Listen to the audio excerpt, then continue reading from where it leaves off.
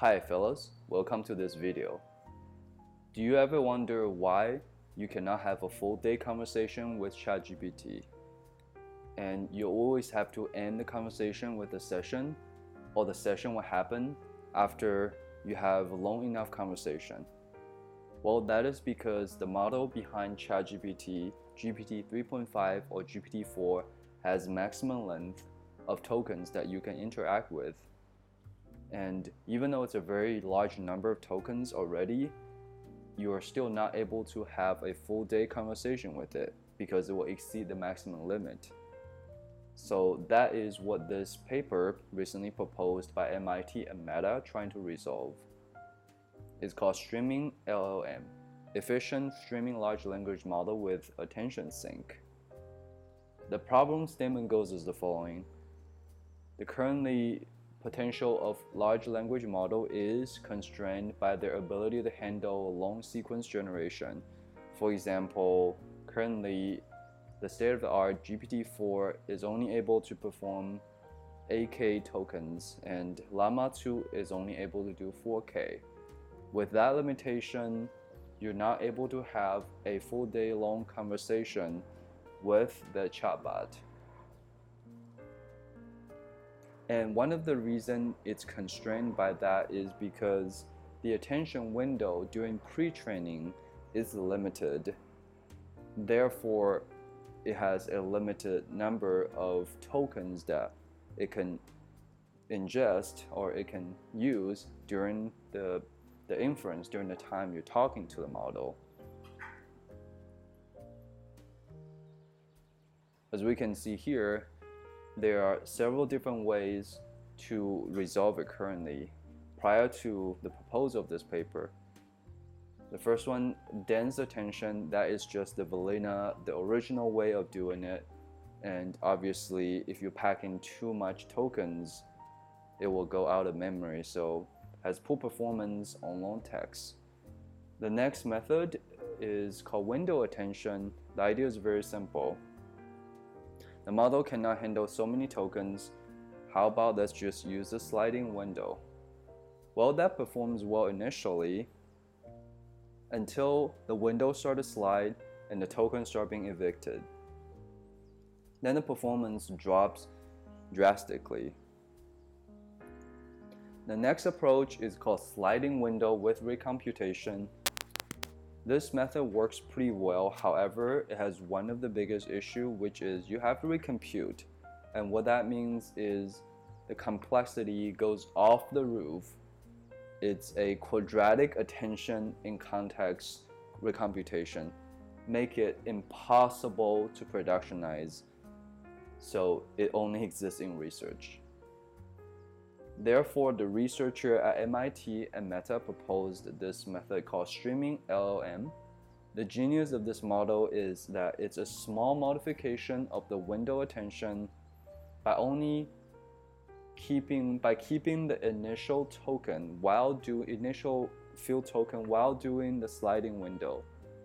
And by doing that, it's able to perform just as well as the sliding window with recomputation model, but with much better computation complexity, which means you can use this in production, which means it will not be extremely slow when you talk to it.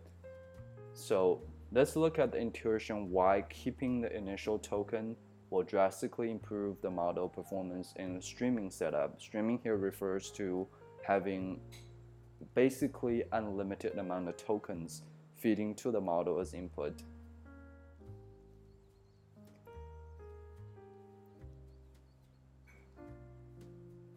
So there are two potential explanations of why the initial token help with the model. One is they are semantically very important because they're the beginning of the sentence.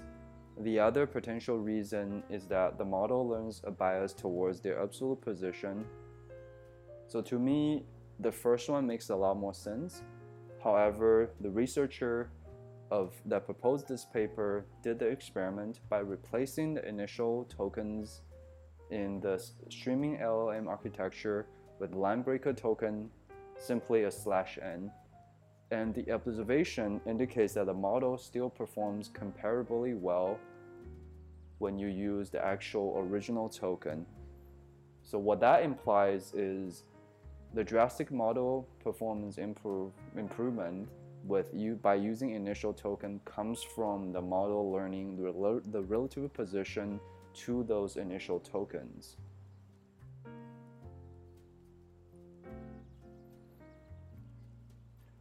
Again, this diagram here further illustrates the streaming LLM architecture.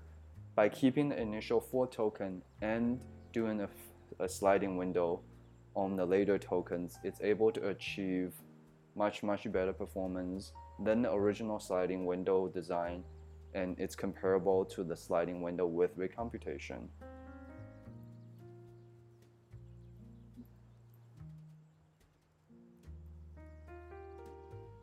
The researcher also did the experiment by comparing the streaming large language model architecture with a couple baselines.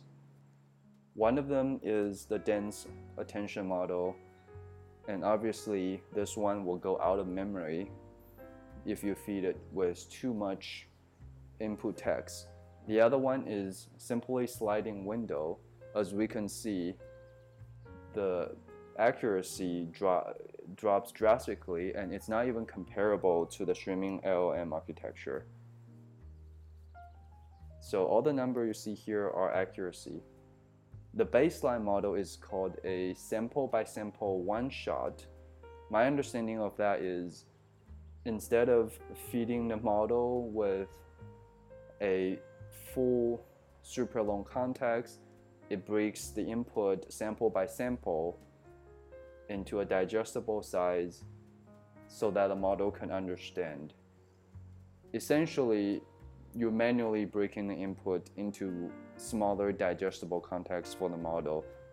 And as we can see, streaming LLM is comparable to that result.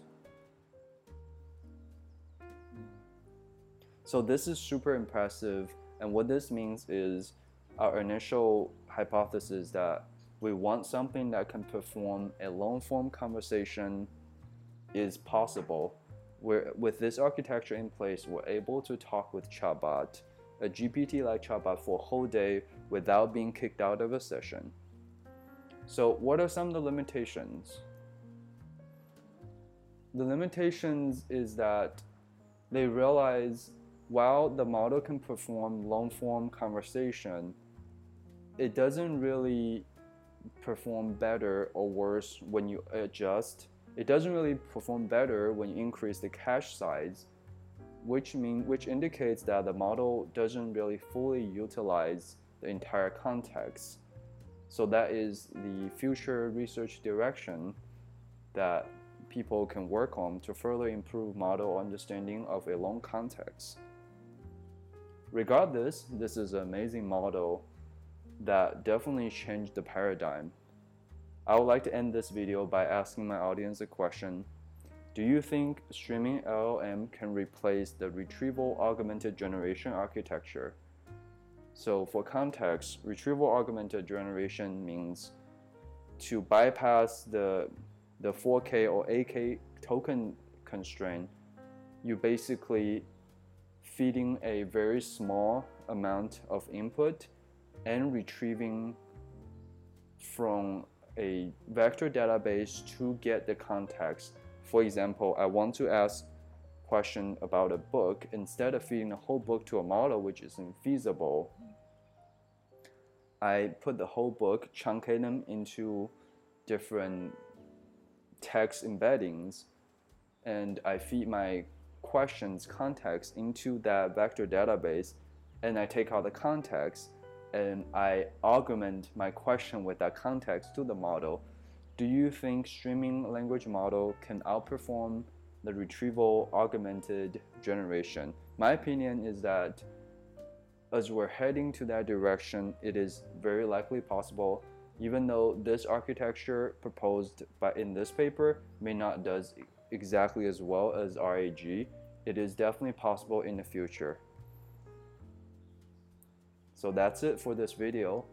Thank you for listening and thank you for your support. Hope you find this video informative and helpful.